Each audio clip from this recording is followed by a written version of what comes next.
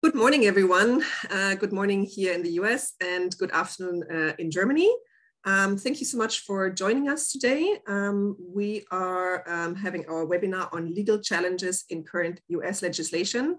Our brilliant speakers today will shine some light onto current laws and acts that are relevant to German companies and their US operations. The GACC South, as the organizer of the webinar, is partnering with the DAJV on this event, and the event is sponsored by Andrews Myers. Thank you so much for your support for today. Before we get started, I'd like to go over some housekeeping rules. We please ask you kindly to turn your cameras off and to mute yourself. Also, we will have Q&A sessions. We will have a long Q&A sessions, hopefully at the end of the session today, as well as very brief Q&A sessions at the end of each topic. Like this, we can address the questions immediately after each topic and move on to the next. As we are a very large number of participants today, I kindly ask you to drop all your questions in the chat function. And like this, I will be reading them out loud when we get to them. Also, we will be sharing the presentation as well as the contact of the speakers after the sessions with you. Feel free to reach out to them directly afterwards. Yeah, we have quite a big program ahead of us. So let's jump right into it. My name is Elizabeth Wagner. I'm the Customer Relationship Manager here in Houston, Texas, for the GACC South. We have a very vibrant business community here in Texas. We offer a lot of in-person events, as online events. And yeah, I'd like to invite you to join our in-person events. The next ones will be February 24th, our New Year's reception here in Houston, March 9th in Dallas. We will have our very first business conference on May 19th here in Houston, our Southwest Business Conference.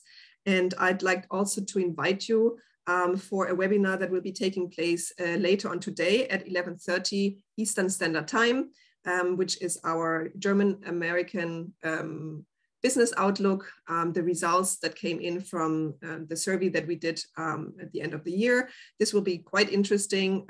I'd like to invite you to join this. I will be dropping the link in the chat in a minute. As for GACC South, we are the official representative of German trade and industry here in the US. And yeah, as you can tell, we are a wide network. We are 5 German-American chambers across the US, and we are part of a network of 140 German chambers abroad in 92 countries across the globe. We support small and medium-sized companies with their US market entry and expansion. And we, the GACC South, we cover 11 states that you can tell, that you can see here, right here, everything from the Carolinas, Florida, and Georgia up to Texas. So quite a big variety of states. And if you have any questions about the GACC South or becoming a member, please feel free to reach out to me after the event. As mentioned, GACC South is cooperating with DAJV on this event, and André from DAJV will take it from here and say a few words about DAJV. André, the floor is yours.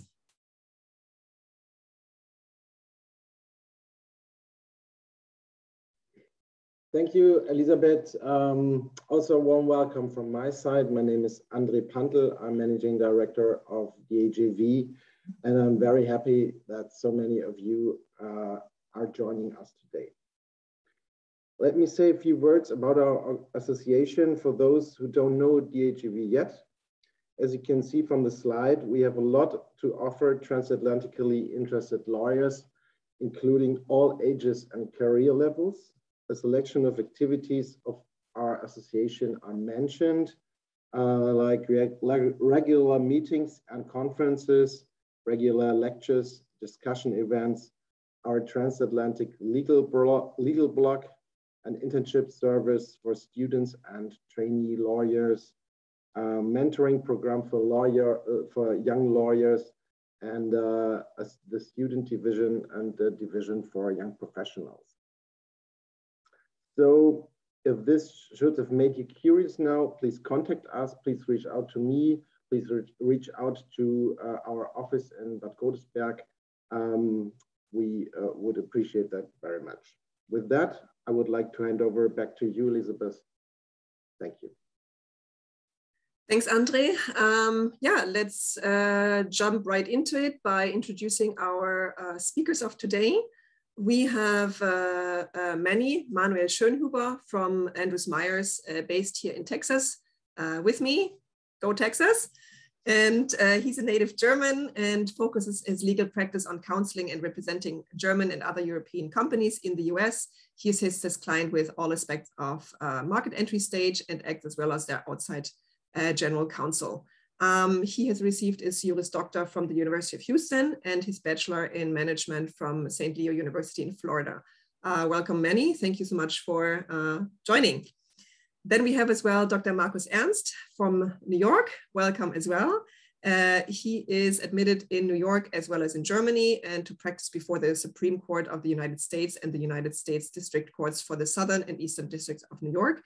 He holds various degrees from University of Bonn, as well as the University of Regensburg, as well as NYU. Very impressive. His legal practices focuses on advising corporate entities and high net worth individuals in the US and Europe in corporate and commercial matters in the United States. Yeah, welcome both of you. Thank you so much for your time, and let's get right into it. And I think, Markus, you're taking it from here. No, actually, sorry, let me introduce the agenda to you. As described before, we will be covering those three topics, which is Build America, Buy America Act, and the infrastructure bill that Markus will start off with. Then the very much discussed supply chain crisis with its Supply Chain Due Diligence Act we will be covering today as well, and the employee vaccine mandates, which is obviously a very highly discussed topic in the news right now. So let's take it from here. Markus, the floor is yours with the infrastructure bill. Thank you, Elizabeth. Good morning and good afternoon, everyone. We're looking, as Elizabeth said, to legal challenges in current US legislation.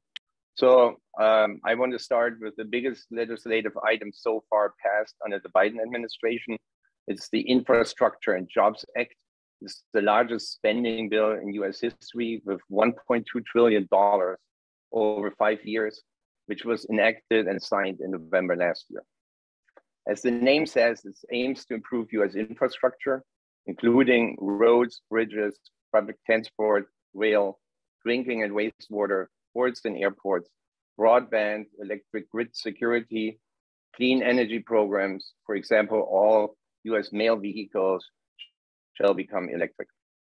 The bill was also supported by Republicans in the Senate and the House, and therefore was able to pass. Part of that large infrastructure bill is another act, Build America, Buy America Act. This is a continuation of the executive order President Biden signed right after he came into office in January 21, which was named, I quote, "Ensuring the future is made in all of America by all of America's workers." In that order, Biden administration already directed that all so-called Made in America laws, which to some degree exist since the 1930s Depression era, shall be strictly applied wherever possible, and that any existing waivers and exemptions to such Buy America laws shall be reviewed. For this purpose, a specific office was created, the Made in America office, and it's to establish and create more transparency and scrutiny with regard to any exceptions or waivers, and all exceptions and waivers have to be published on the website of that office. The Build America and Buy America bill and executive order do not only apply to the projects under the infrastructure bill, but also modify the old already existing Made in America laws and make them more strict and exemptions more limited. De facto, this further closes the US government procurement market for suppliers from the EU and other countries. So we go to the next slide. Just in order to illustrate how strict the new rules are, examples. In order to qualify for steel and iron, it has to be produced from melting of the ore to the coating in the United States. So old practices like producing the steel somewhere else and then reforming it, coating it in the US will not qualify anymore. Similar standards are expected to apply to common construction materials like lumber, drywall, glass, including fiberglass for broadband. Manufactured products means they have to be manufactured in the US. And in addition, the cost of domestic components must exceed 55% of the cost of all components, and the 55% will go up to 75%. There are certain waivers and exemptions possible. They fall into 4 categories. The first one is Buy America is inconsistent with public interest. The regulations are not out yet, but we believe that will be a very, very limited exemption. The second one is steel, iron, construction materials or products are not available in the United States or not available in necessary quantities. That could be a niche for some foreign producers. The third category is if the use of US products would increase the overall cost of the project by 25%. And the fourth category is where the application of the Buy American Act would be inconsistent with trade agreements. The US is signatory to the World Trade Organization's government procurement agreement. Generally, under the agreement, the US is barred to discriminate against foreign suppliers in government procurement contracts. However, not all projects, industries, and products fall under that agreement. So the US argues, for example, transportation, road and rail, as well as defense would not fall under this agreement anyway. In addition, exceptions from the GTO agreement are projects targeted to support small and medium local businesses, contracts under $250,000, and most importantly, individual states and municipalities fall not under the WTO. So even if they receive federal funding, they would not be bound. Therefore, in order to compete, European, German companies should consider, if they're not doing so yet, they should maybe start manufacturing in the US to fall under the rules. They may consider partnerships with federal contractors to supply them tools, machinery, and so forth, rather than to participate in the project itself. The third category would be obtain waivers if you manufacture a product which is not available in the US or from US manufacturers, or at least not in the quantity needed. In addition to mention is the ownership of the company is not really important. It's important that the products are manufactured in the US by US workers. I conclude that this bill is mostly a subsidy for US industry and US workers, and it will be hard to get into these projects.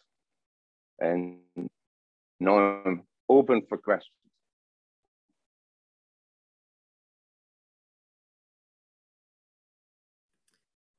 Yeah, thank you.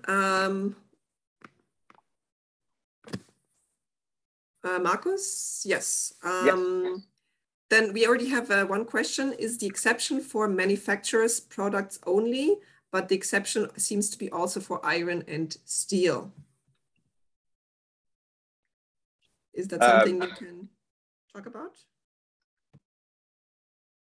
The exception for iron and steel, it's one exception would be if there is not enough iron and steel in the US. It really depends like how fast this moves on, whether the US can manufacture enough steel or not. US is pretty confident they can. The other one would be the 25% exception. And it's pretty sure that if there would be dumping pricing by other countries, that the US would increase the tariffs on them so that it doesn't come to the threshold that using US products would increase the price of the product by 25%. So as a steel manufacturer, I think that's kind of the worst position.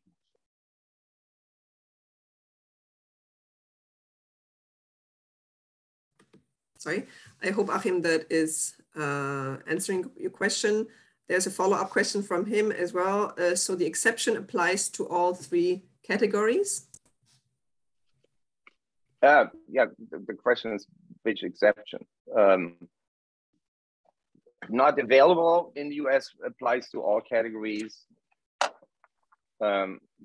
whereby one must say the exact rules are not yet out by the government. So they're still working on it. But generally speaking, if products are not available in the US or not available in enough quantity, you can get a waiver. So like a German company just got one for certain censoring instruments. There is an exemption for pants and stuff for workers' clothing, which is not available in the US in the quantity. So there are all kinds of specialty products which may find a niche there. Okay. Any other questions? Please drop them in our chat that we can either ask now, or as well, if there are further questions regarding this topic, we can ask them at the end as well. I do have a question, Markus. Is Europe doing anything against the exclusion of its companies from projects under the current infrastructure bill, in your opinion? We don't exactly know what's going on in lobbying behind the curtain, but it would be late for that. So we have not seen any complaints to the WTO yet. However, usually you would only file a complaint once a project was launched and foreign manufacturers were rejected. So there's to be waited. It seems more from our research, the Europeans kind of start doing the same thing rather than trying to get access to the US market. They're also starting for government projects to limit the bidders to domestic or European bidders.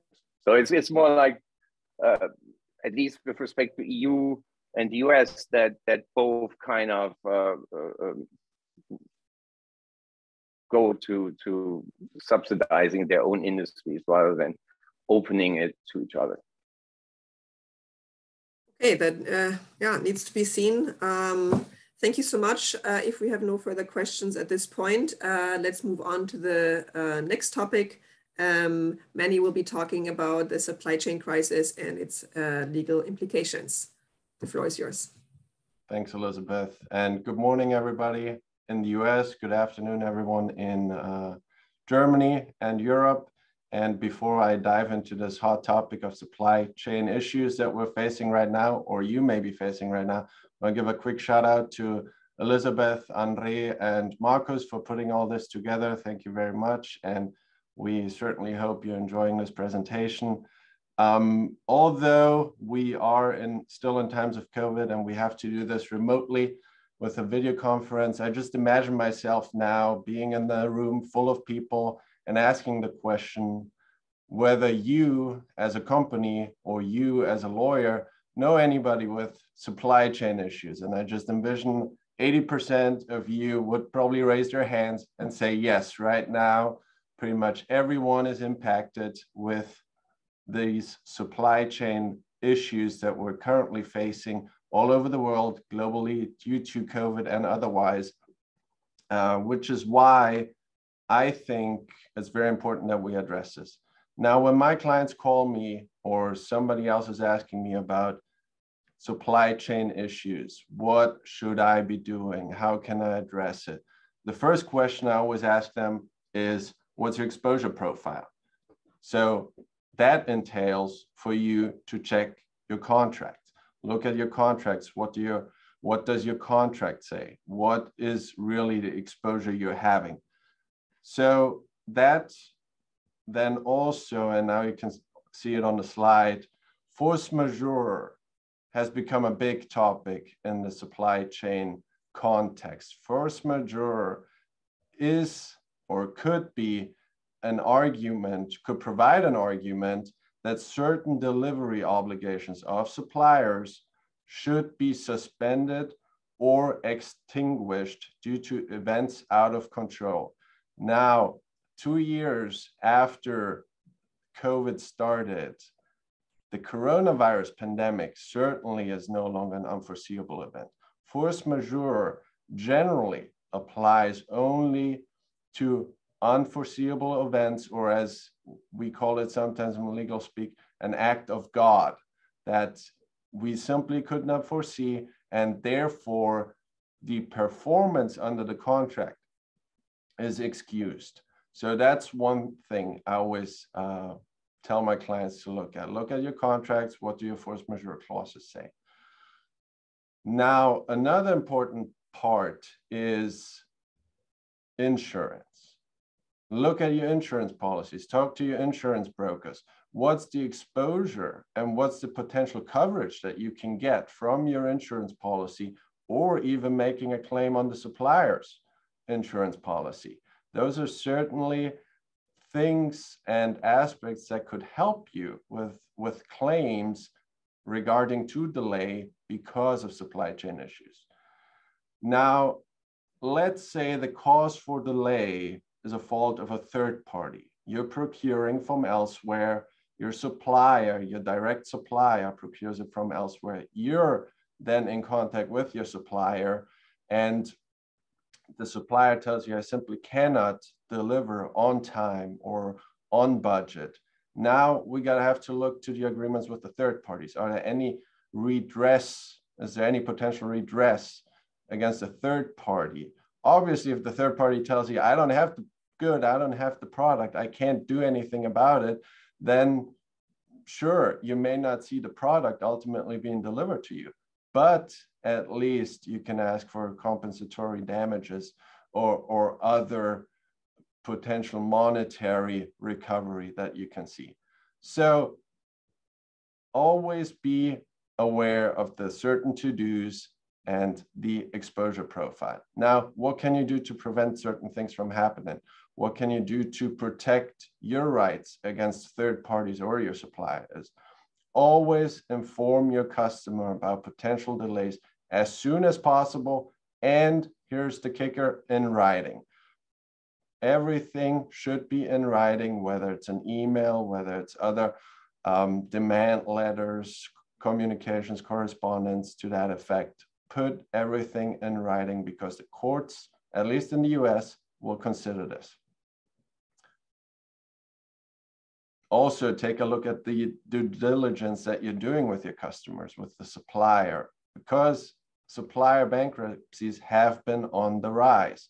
And we all know in bankruptcy courts, the ultimate recovery is only a percentage of what you may be owed, or if you're waiting for some product, you're probably never going to see that product. So determine their financial health beforehand. And how can you do that? Well, for your customers, for example, demand a letter of credit, or get a personal or parent company guarantees. So that way, at least you have additional paths to ultimate recovery.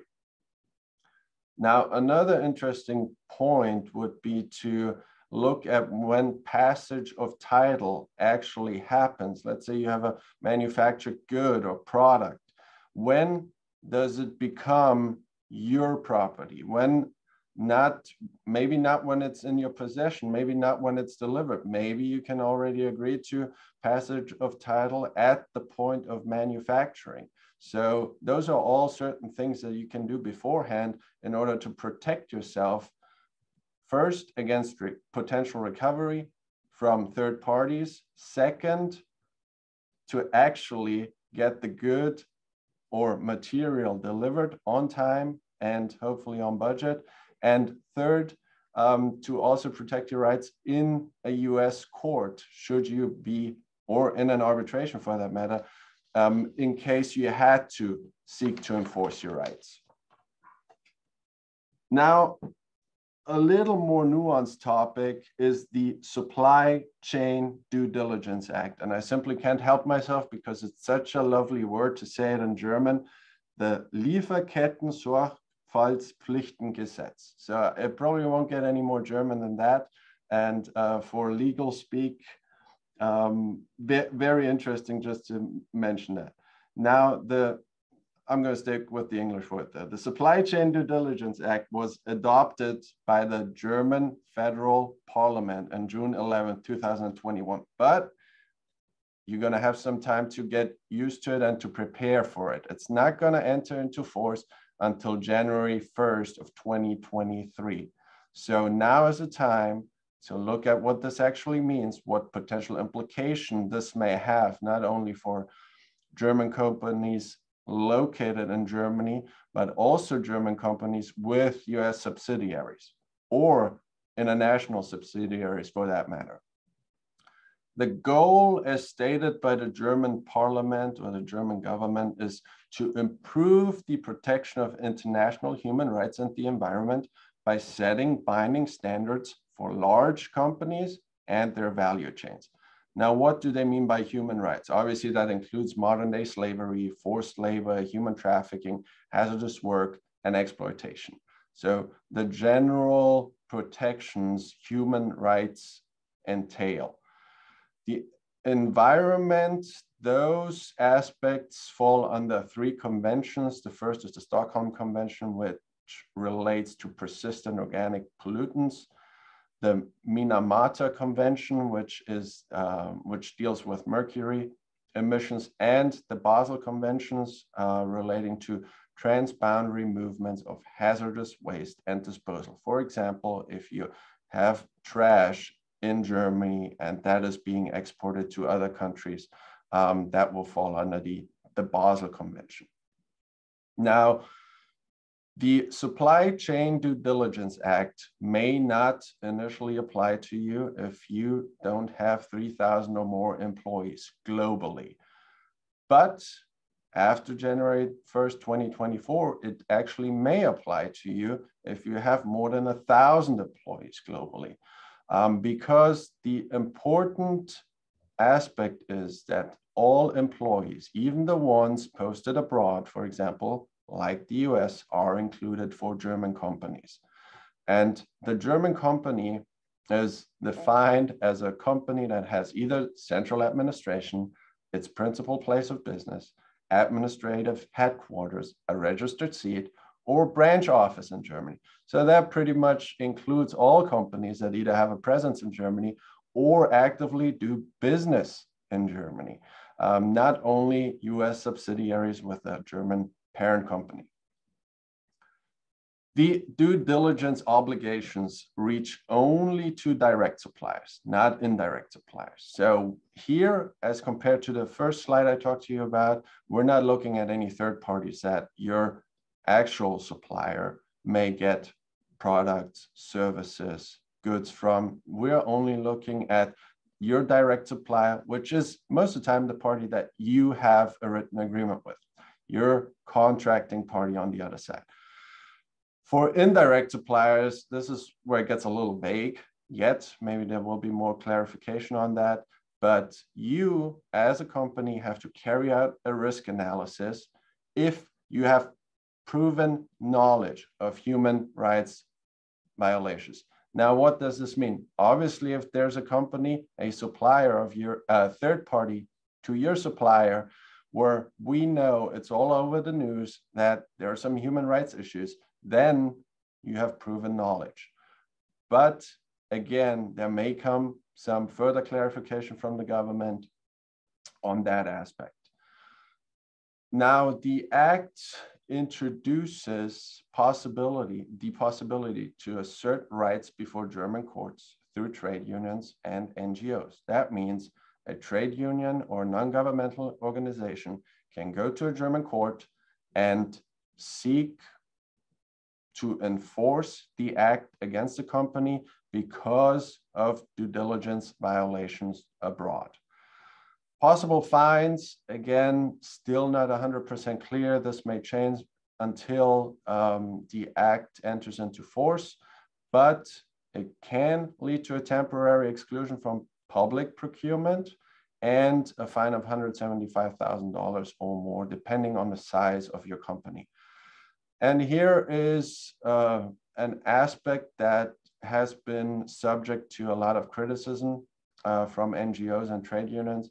The companies that violate the act are not civilly liable. So again, there may be some additional liability aspect developed over the years until the act goes into effect due to the criticism the government has received because of it. But as of now, a company that violates the act cannot be civilly liable other than the fines and the temporary exclusion from public procurement. That has been stated so far. Another supply chain consideration that I wanted to point out in this context is the FCPA and the entity list. Some of you may have already heard about the FCPA, which is the Foreign Corrupt Practices Act. There are two provisions in the FCPA, the anti-bribery and the accounting provisions. For purposes of this discussion, I only focus on the anti-bribery provision, because let's assume you're a company and you have to procure goods during the current supply chain crisis. Now, the only option you have is to pay somebody off in order to procure the good from elsewhere. Now, under US law, you cannot do that because it generally prohibits US persons and businesses from making corrupt payments to foreign officials to obtain or retain business.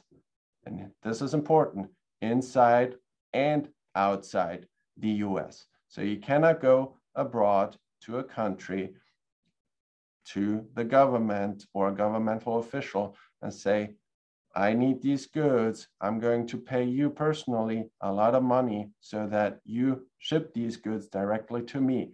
No, you cannot do that. You cannot do that either inside or outside the US.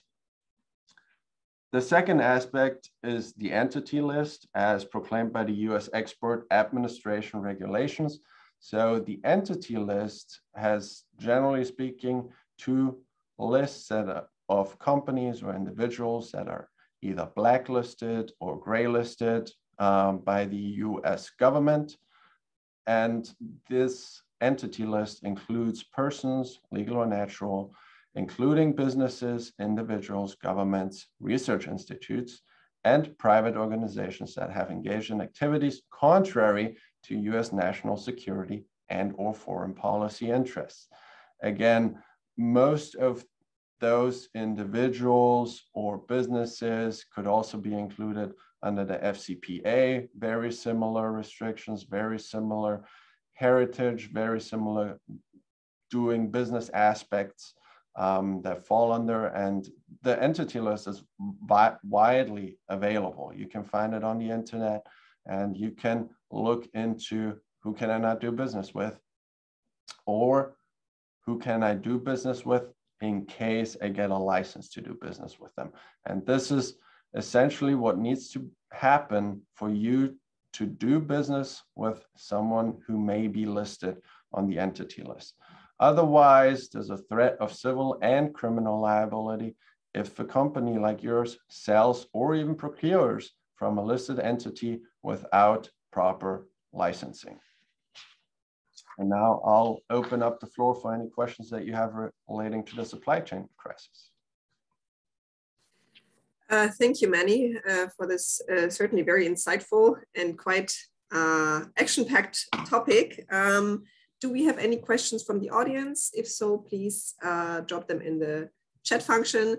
In the meantime, Manny, I have a question because obviously you mentioned yourself that the supply chain due diligence law is actually not civilly liable. So, in consequence, I'm asking myself, does it really have, you know, teeth? Can it actually stand if it is not liable? So like, would company just see this as a, you know, kind of, yeah, I mean, what do I care?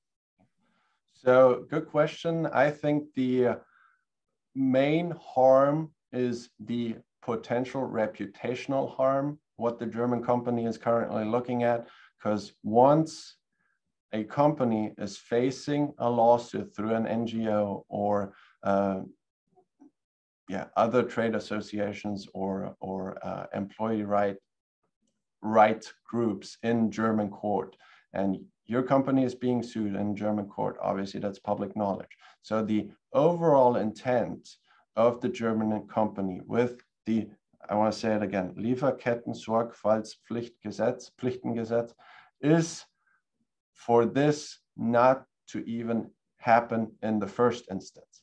So right now they're giving companies enough time to become familiar with this aspect, with this act, and then once it actually enters into force in 2023, they want you to have any right or any chance to prepare yourself for it, and then hopefully not be dragged into a court of law and having to defend it and fear your reputational harm, because ultimately that could mean that you're doing business with a supplier that is violating international human rights or environmental protection conventions. Yeah, thank you. I certainly think it will be difficult to, you know, for a lot of companies, because as well, you could argue that how did you know, like how would you know, you know, in your whole supply chain. But another question I would have is, it is still for companies, you said, I think starting with next year for companies above 3,000 employees, and then I think the year after 1,000 employees. That certainly doesn't cover, you know, a lot of, for example, Mittelstands companies. So there is still, so to say, like a legal loophole. In your, you know, experience, in your opinion, do you think that a lot of German Mittelstands companies might still want to follow this, just as you said, for the reputation, for reasons of reputation, or what do you expect?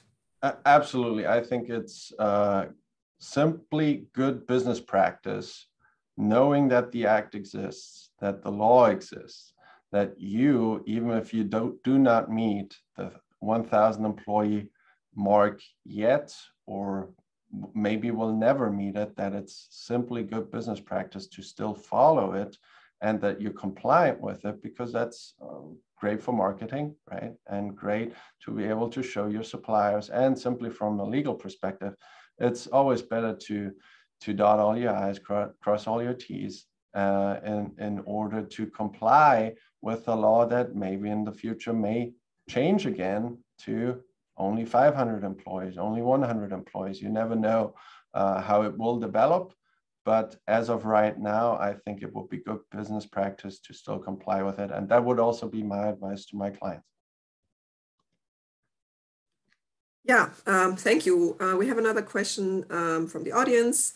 There may be a civil liability for a producer selling to a manufacturer under paragraph 826 BGB if the producer violates the supply chain obligation and in this harms also the manufacturer, although the latter may have contributory negligence. Thank you for that additional insight.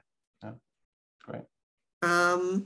Any other questions at this point? Otherwise, I'm sure we'll have more time at the end to address further questions. Yes, then let's move on to a very much discussed and all over the news topic, which is the employee vaccine mandate. Our speakers will shed some light onto, you know, the practices and, you know, the current developments, as we just had something in the news last week. I think, Markus, you will take it away from here. We wanted to do it together, kind of. So I think many wanted to do the Supreme Court. Yes, that's fine with me. So as you may have heard, the Supreme Court fairly recently stopped the requirement that employees at large businesses, which means 100 or more employees, get vaccine or have to get the vaccine for the COVID, or test regularly and wear a mask on the job. So the Supreme Court struck this federal mandate down and opined that although OSHA is empowered to set workplace safety standards, they're not empowered to set broad public health measures. This is, I would say, I would call it, and Marcus, if you disagree with me, please enlighten everybody. I think this is a preliminary holding. There will be more discussions on this topic, also from the Supreme Court, because there are other cases still pending in the Sixth Circuit Court of Appeals, which includes Kentucky, Michigan, Ohio, and Tennessee. So there may be more to come, and this may still not be the end of the road. But at least for federal employee, for the employees of companies of 100 or more employees, do not have to comply with this. However, the Supreme Court did allow a vaccine mandate for most healthcare workers in the US. That's different. That does not include employees at large businesses. This only includes healthcare workers in the US. But, and this is very recent, as of last Friday, a judge in Galveston here in Texas struck down this federal vaccine mandate for healthcare workers, saying that the Biden administration cannot enforce its vaccine mandate for federal employees, and the injunction the court signed halts the requirement nationwide. So not only in Texas, but nationwide, because the judge is a federal judge. And again, there's an appeal pending. There may be more to come, but as of right now, the federal vaccine mandates are still in development, is I guess what I would say. And as you know, and Marcus, I'll hand it over to you on that, there are various forms of vaccine mandates in different states and localities that apply differently than the overall federal vaccine mandates. Yeah, thank you, Manny.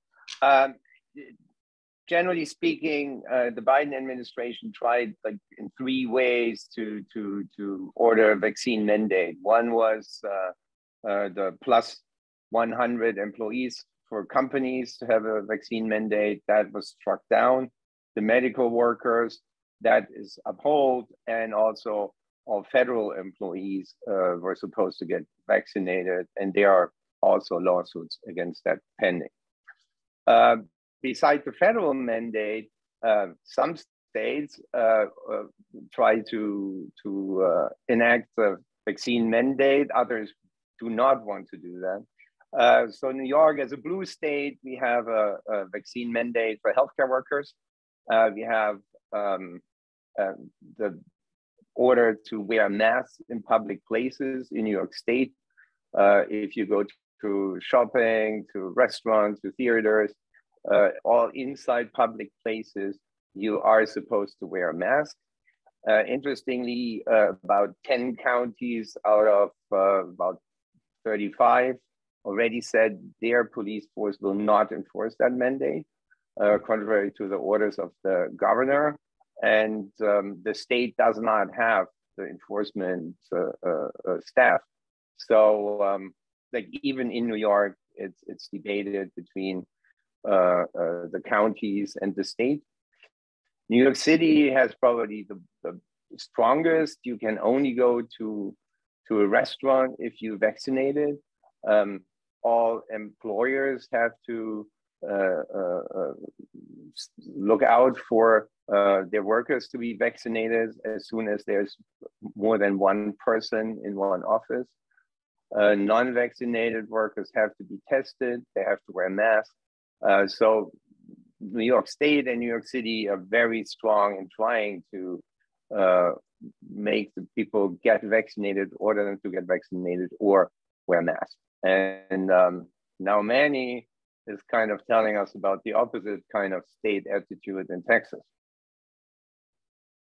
Yes, so as many of you know, Texas is a Republican state, similar to a lot of states governed by Republicans, most of them in the south of the US.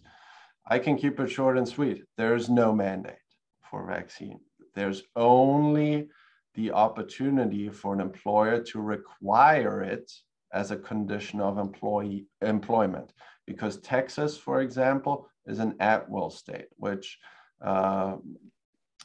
likes the hire and fire mentality. I'm going to put it this way. So a Texas employer can also, here's the carve out to this, not impose a vaccine mandate on an employee who qualifies for an exemption based on religious, personal, or medical reasons. That's even a further carve out to the condition of employment requirement. And last but not least, in Texas, there's no city-specific mandate because Governor Abbott, in an executive order, banned those very early on. So whether you're in Austin, Dallas, Houston, or elsewhere in Texas, the county or city cannot require mandates or cannot impose mandates on employers or employees for that matter. Thank you so much for that overview. We know there is a lot of movement in that area. It has been in the past weeks and potentially in the next few weeks. We have a question. What is the reasoning behind the Texas court's decision to halt vaccine mandates for healthcare workers? So I will add to that Judge Brown, who struck down the mandate, was appointed by President Trump at the time. So he has a very strong opinion about the liberty of individuals to make their own decisions, the whole freedom argument, right?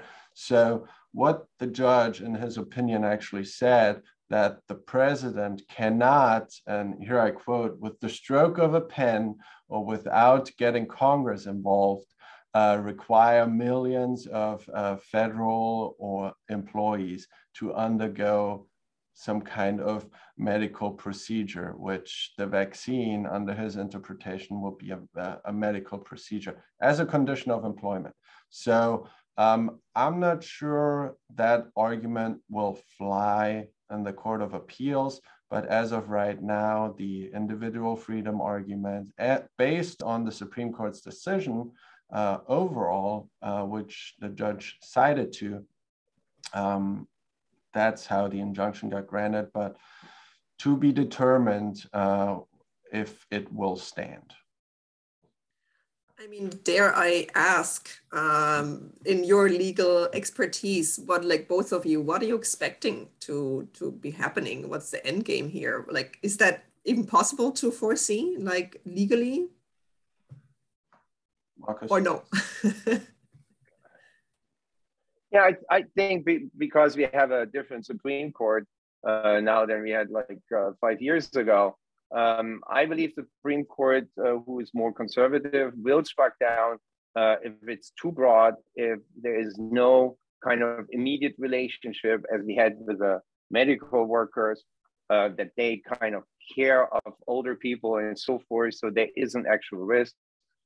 Somebody who is working for the federal government, looking at the roads and stuff, I think the Supreme Court would stay away from having mandatory vaccines on these people. So I think we have to see that the judges are judges, but they are politically appointed. So we have a conservative Supreme Court. So my best guess would be, but as you said, it's probably not foreseeable, would be that very limited, as we saw now, which upheld the healthcare worker mandate by the Supreme Court. We will see things like that, but a general federal vaccine mandate would not be possible with the Supreme Court. And I would agree with that. I think the most optimistic outcome would be that the Supreme Court kicks it back to the states and let the states decide what they want to do.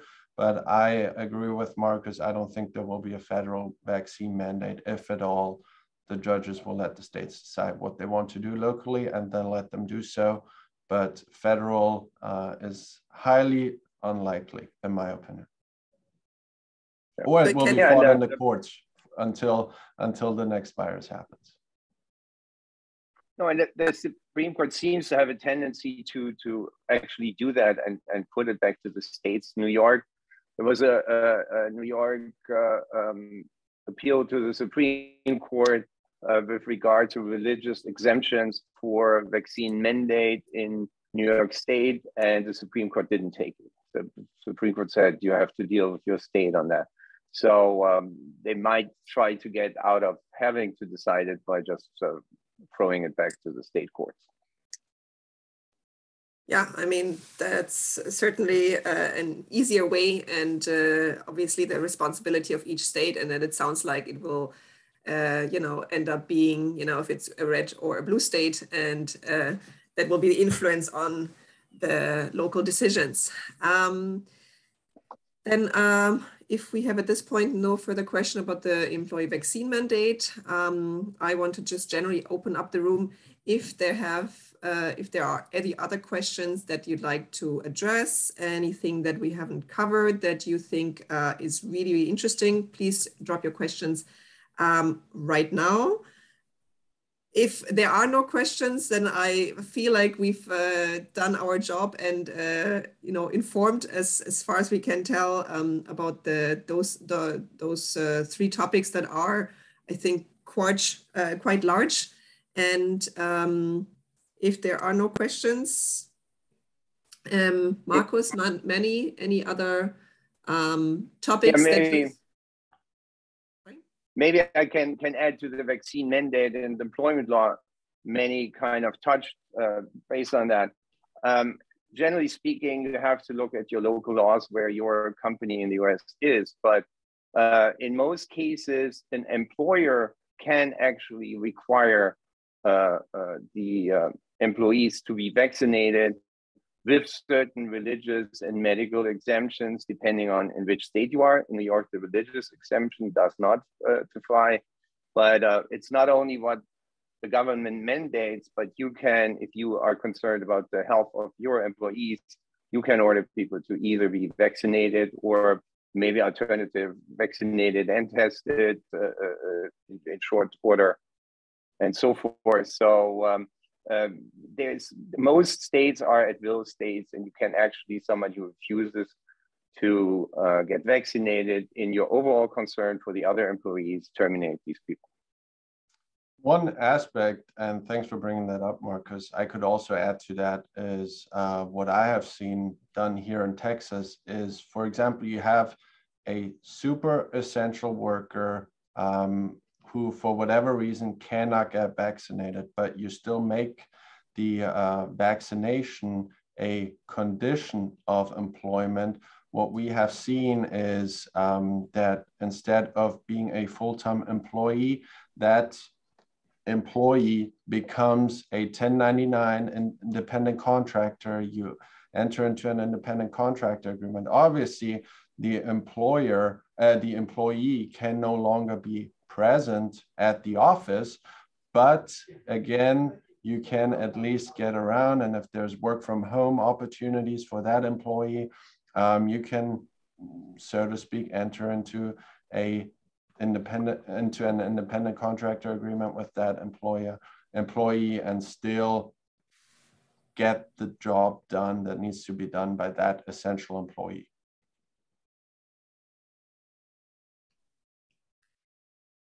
Many thanks. I think at this point we have no further questions. I'd like to, thank each and every one of you for joining.